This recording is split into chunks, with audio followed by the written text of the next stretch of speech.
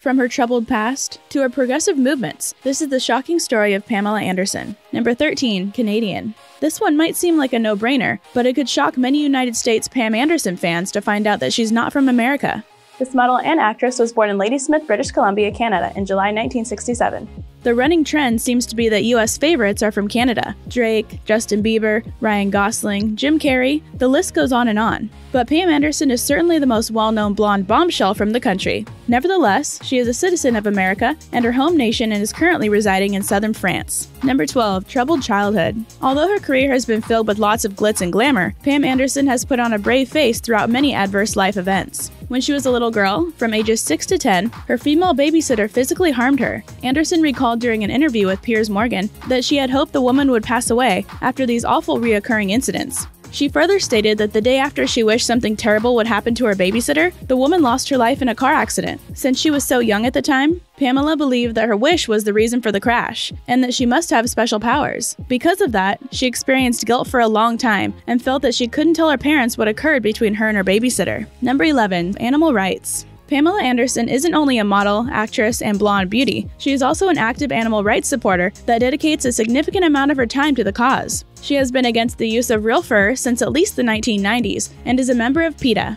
Her campaign against using and wearing fur won her the Linda McCartney Memorial Award in 1999. She also posed nude for PETA's 2003 I'd Rather Go Naked Than Wear Fur movement. She also stripped down in London, England in 2006 to protest on a Stella McCartney boutique window display. Pam has also spoken against Kentucky Fried Chicken and even wrote a letter to aid PETA's campaign against the company, which stated that what KFC does to 750 million chickens every year isn't civilized or acceptable. She also boycotted the Kentucky Derby in 2006 because it supports KFC. Number 10, staying strong. Anderson isn't one to stray from her beliefs. Her thoughts on animal rights play a major role in her life, and she's done more than just protest with PETA. In 2006, she requested to speak to the then Canadian Prime Minister, Stephen Harper, directly. Her hope was to talk about ending the annual seal hunt, but Harper refused to meet with her.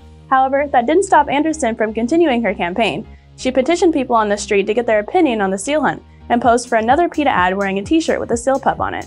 In addition to her campaign against seal hunting, Pamela also joined PETA to protest against Palm, a fruit juice manufacturer, which halted animal testing due to the movement. Unfortunately, sometimes Anderson's ventures don't always work out. After posing almost naked for an ad protesting the mistreatment of chickens and cows, the Montreal government banned it. Number 9, Baywatch. This star gained her fame after modeling for the cover of Playboy in 1989, but she became an actress shortly after, carving a name for herself as America's favorite beach babe. She moved to Los Angeles, California in the early 1990s and scored a small part on the show Home Improvement. After leaving the series 2 seasons later, Anderson got the part of CJ Parker in Baywatch. She was on the show for 5 seasons from 1992 to 1997, a lot longer than most of the other cast members. In 2003, she donned a bathing suit again for Baywatch, Hawaiian Wedding. Plus, she made an appearance in the 2017 Baywatch movie. Pamela Anderson is also known for other films including Barbed Wire, Scooby-Doo, Blonde and Blonder, The People Garden, and SPF 18. Unfortunately, the only awards Anderson took home for her acting career were a Razzie Award for Worst New Star and a Sour Apple Award. But that hasn't prevented Pam from being a huge success and international icon. Don't forget to subscribe. Thanks, and now back to the video.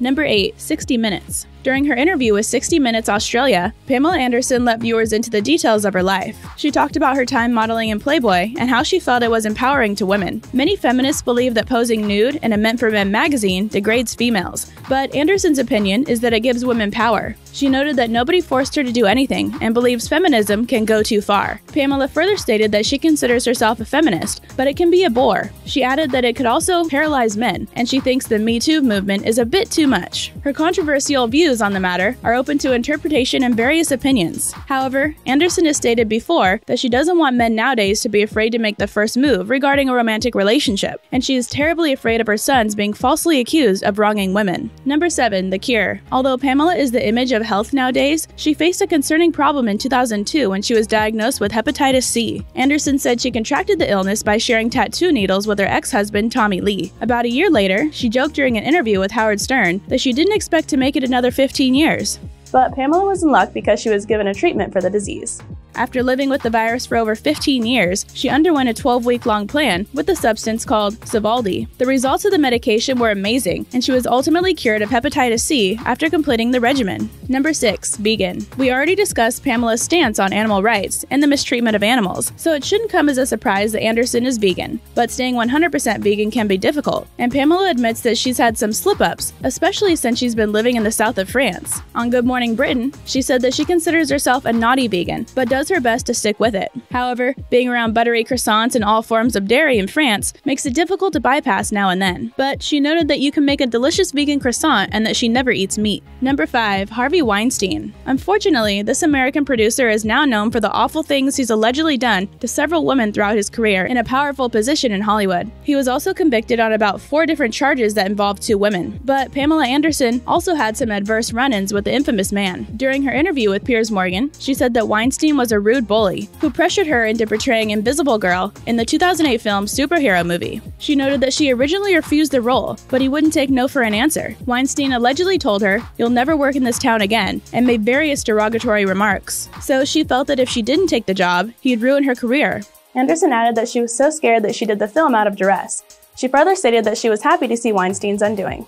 Pamela said that her experience with him was bad enough, and that there was already common knowledge in Hollywood that he was someone to watch out for. Her controversial opinions came into play while discussing the villainous producer. She noted that people need to be careful of false accusations. Although the year prior to her Piers Morgan interview, Anderson stated regarding Weinstein's victims that they should have known what they were getting into. However, Anderson added that she is, of course, supportive of those who have been inappropriately treated by men, but feels badly for many men at the same time. She said that since she has 2 young boys, she is worried about a false accusation coming from a woman and ultimately ruining their lives. Number 4. Lust for love. Not only is Pamela Anderson an actress, successful model, animal rights activist, and humanitarian, but she is also an author. Her book titled Lust for Love, Rekindling Intimacy and Passion in Your Relationship was released in May 2018 and is by her and Rabbi Shmuley Boteach. On Anderson's website for her foundation, she wrote a detailed description of the novel. She wrote that she and Boteach, despite being 2 contrasting people, agree completely on what they've relayed in the book. Rabbi Shmuley is a religious teacher and has experience on the subject matter from his years counseling married couples. Pamela added that there are many parts of her private life that people don't know about, despite her continuity in the public eye. She said that she was surprised that a religious teacher would have insight into the importance of intimacy in a romantic relationship, and that there are scriptures discussing sensuality in marriage as well.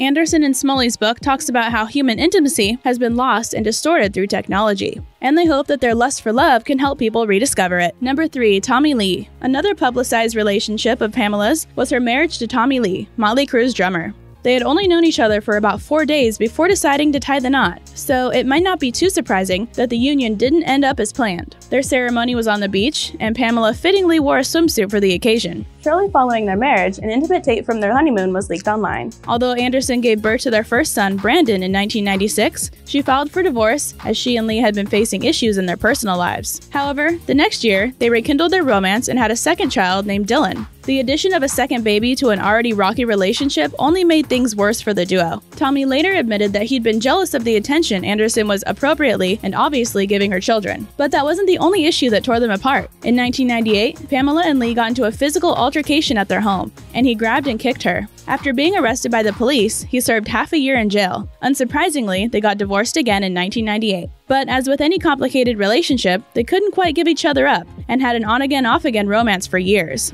Even now, Pamela and Tommy deal with problems. In March 2018, their son Brandon hit Lee in the face after he insulted Anderson. Number 2. Vladimir Putin.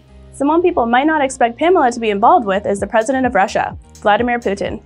During her 60 Minutes Australia interview, she added that although she doesn't necessarily support his ideals, he has done a lot for her. She wrote the leader a letter in 2015 that personally asked him to halt the progression of a cargo ship called Winter Bay, which contained more than 1,700 tons of meat from fin whales, making its way to Japan via the Northeast Passage. But this wasn't the first time Anderson has asked for Putin's assistance. In 2009, he banned the hunting of baby harp seals for Pamela, and she wrote a letter to thank him. She even traveled to Russia in 2015 to speak about endangered species and environmental problems at the Eastern Economic Forum. Pamela also met with Kremlin officials officials to discuss animal rights in Russia that same year. In 2016, she met with them again to talk about animal conservation and welfare. Number 1. Julian Assange. For those who don't know, Julian Assange is an Australian-born computer programmer, journalist, and the founder of WikiLeaks. Pamela and Julian's relationship has been under speculation for some time now, and she spoke a little more about it during her 60 Minutes Australia interview. She said she was fascinated with him and wanted to meet with him to discuss how she could be a better activist.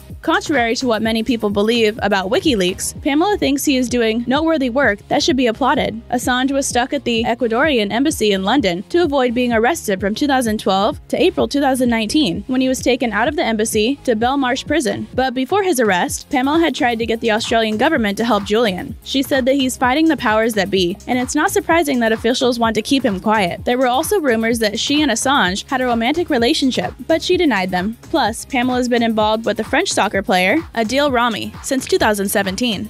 Today's feature comment comes from Keith on our What You Didn't Know About the Game of Thrones Actors video.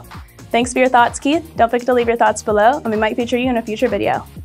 Hope you enjoyed the video. Don't forget to like, comment, and subscribe, and I'll see you in the next video.